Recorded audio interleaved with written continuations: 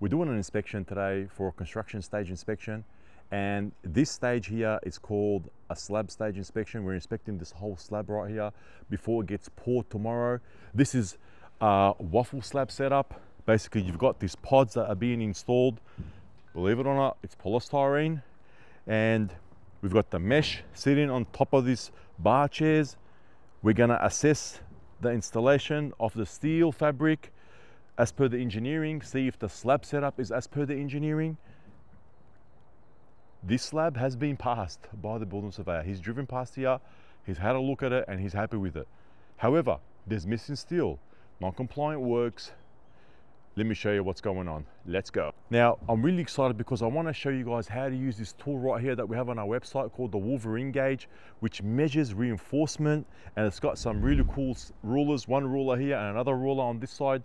And I'm going to show you guys how to use that for your inspection. So the first thing I wanted to show you guys is that I want to show you a table from the engineering plan, and I want to just shed some light on what is required on the engineering versus what is installed on site. For example, the box size is 1090 by 1090. Now, if I get my tape measure out and I measure the box size, let's see what it is. 1090 by 1090. Let's see if they've installed it correctly.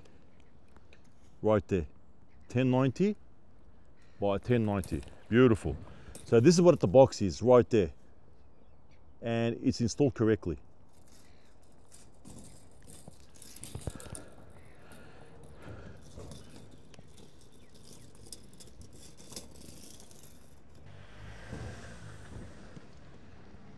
You can see right there.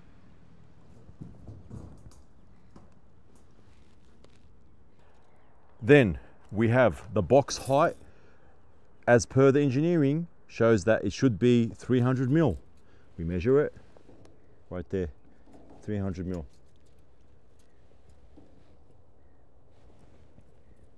That's the box height, 300 mil.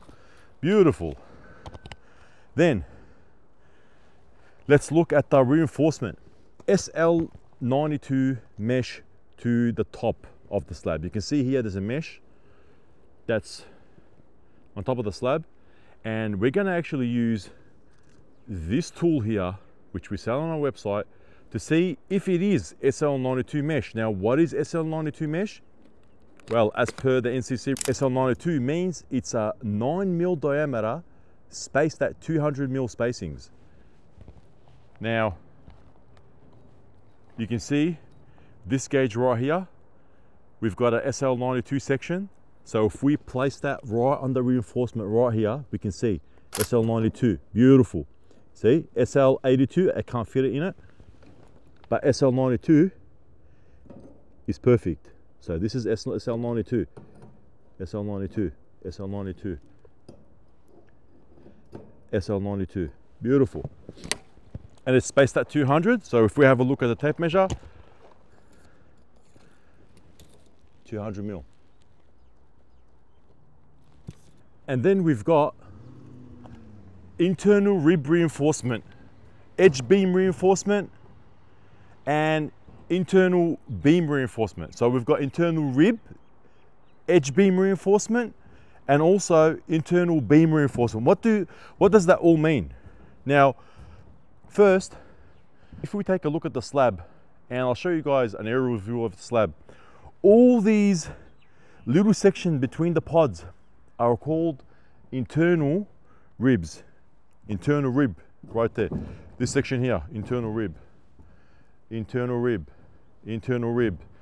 All these little sections right there, internal rib. See that line that goes all the way there? Internal rib, internal ribs. And the requirement for that is one N16 bar, which means a 16 mil thick bar, or 2 N12 bars to the bottom. Now, you can see the bar is right there. How about we take a measure? How do we measure that bar to know if it's N16? Well, we've got this tool. This section of the gauge measures the bar thickness. So if we insert this right that inside, we can see It is an N16 bar. Have a look, guys. N16. Let me just place it.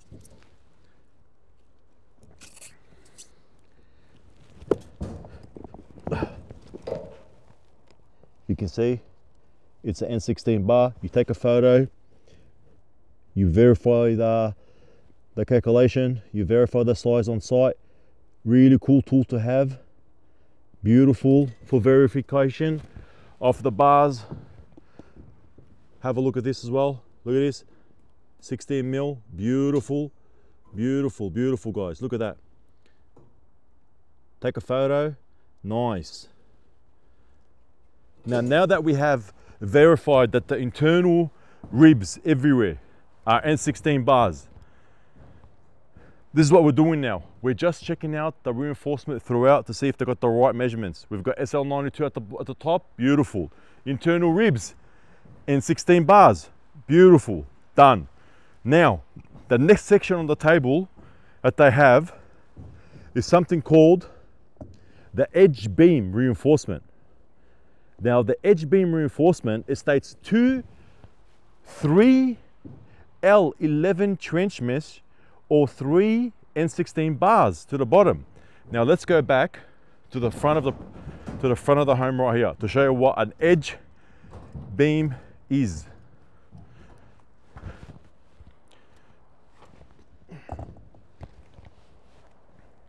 So the edge beam is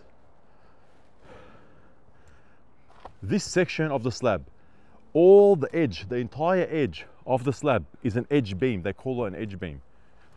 Right there, edge beam, edge beam. And the requirement for that is to have 2, 3 L11 right there. They've got 2 of them, trench mesh. Now, 3 L11 trench mesh means, if you want to know the interpretation for that, there's actually a nice explanatory information in the NCC. I've got an offcut that was right over there, and 3 L11 means it's 3 long bars like this that are 11 mil in diameter. Now, how do we measure that as well? L11, so 1, 2, 3 long bars, and measure that 11 mil. Now, we've got on this gauge as well, L11 trench mesh. You can see it right there. You put it on it, look at this, beautiful. Take a picture as well to verify that it's correct. There's a lot of times that some of the concreters supply the incorrect steel, but now we've verified it right there. 3 bars at 11 mil each, beautiful. So we've got that. And on the engineering, it states for the edge beam, there has to be 2. And you can see it right there, 2. They've got 1 and 2. They've tied them together, and that's throughout. They've done it properly all the way throughout. Excellent work. Now, we've got internal beam reinforcement. It says internal beam reinforcement 2, 3 L11 trench mesh, basically the same thing, 2 of them for the internal beams. Internal beams are this beam right here. This is an internal beam. Right there, internal beam. Edge beam, internal beam. And then you've got the internal ribs, rib, internal beam, edge beam. Each one has its own reinforcement requirement. Now, on the engineering, it says it gives us the width of the internal rib width and also the edge beam width. So the edge beam width is supposed to be 300 mil. Now, if I measure this right now, it's actually 500. Look at that. We've got 450, we've got 500. So you can see that it's increased in width, and the engineering, and not only the engineering, actually 2870 has a requirement that for every 100 mil in increase of width, there has to be an extra bar that has to be installed there. Now, the engineer has got his own specifications in terms of, hey, if you increase the width more than 100 mil, an extra bar has to be in place.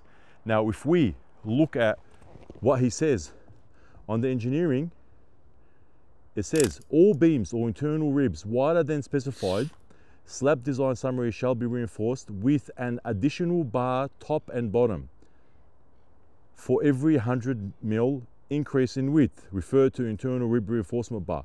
So we can see here there's nothing. They've just put the trench mesh. So basically an extra bar, an N16 bar, has to be installed here, which there's nothing here. They haven't put it in. So how did this get passed?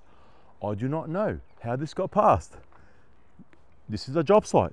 You walk in, you see that the edge beam has had an increase in width, which means an extra bar has to be installed. Really easy stuff once somebody teaches you those things. So I don't even know how this got passed by the building surveyor.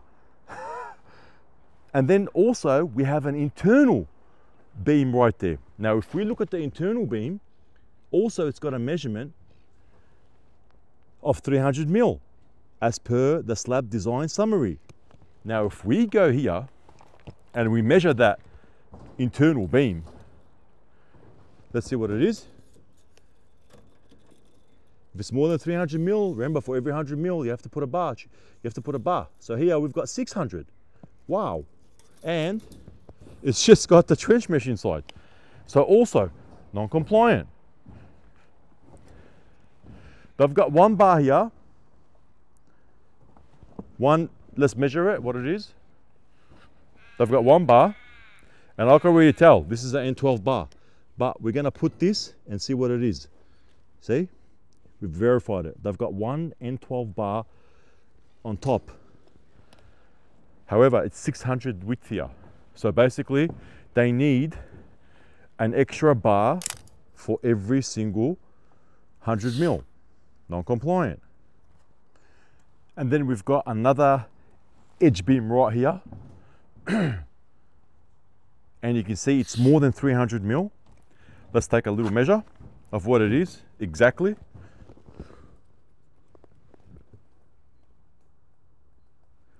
$532. So for every 100 mil, there has to be a bar. So how the hell did the engineer miss this? So we've got here a compromise edge beam right here. Nothing, missing bars. Unbelievable. The other thing I wanted to mention as well, another item, we've got the N16 bars here. Now, AS2870 and the engineering plans specify that when you want to splice the bars, you can see the bar right here, this N16 bar, how it's inside the internal rib, which was a requirement that this N16 bar has to be in all the ribs, all the internal rib. Now, when you want to join them together like this, AS2870 states 700 mil is the minimum, but the engineer said it's 600, which is all right. But here, if we measure it, we've only got just over 300 mil, 335. So this is non-compliant. So there's one here, there's one here, there's one there as well. Non-compliant. So you can see that they haven't done it for this whole internal beam.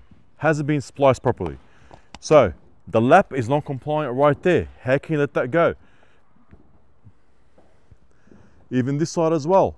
All this section is not done correctly. This one's done correctly. Let's measure this one. If it's 600, let's take a measure. All right, check out right there.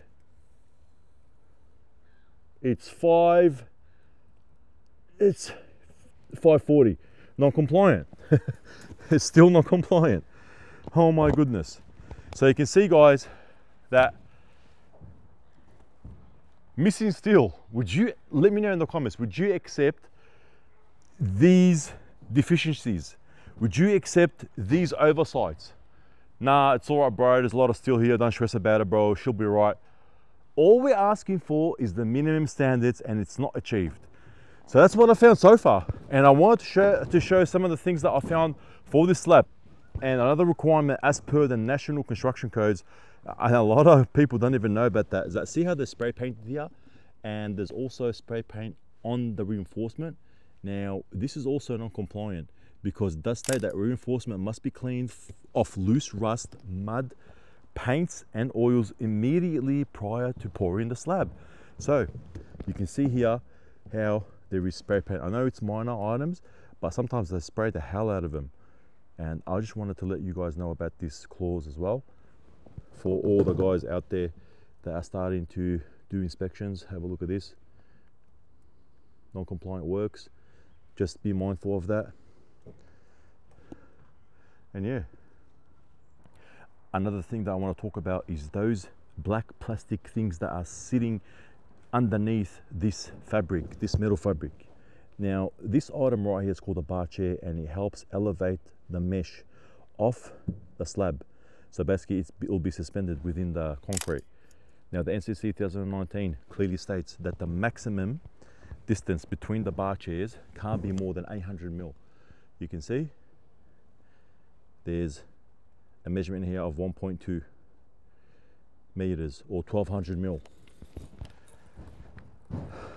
This is a minor item, however, it is non-compliant.